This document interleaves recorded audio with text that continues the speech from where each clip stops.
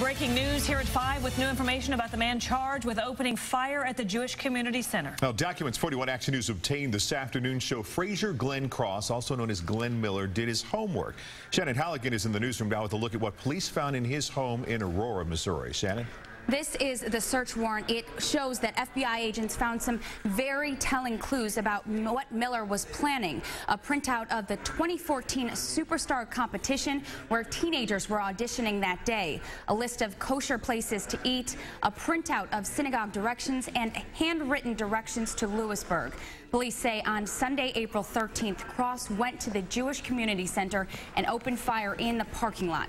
69-year-old William Corcoran was there with his grandson, Reet. Both were killed. A few blocks away, Terry Lamano was gunned down outside the Village Shalom Retirement Center. The search warrant shows Miller Cross had newspapers called Confederate Leader and European American. He also had a file folder called Going Underground and Declaring War Against the Government, and a bank statement, 3 boxes of ammunition, and an owner's manual for a shotgun. Miller faces capital murder charges. Federal prosecutors are still considering hate crime charges. Live in the newsroom, Shannon Halligan, 41 Action News.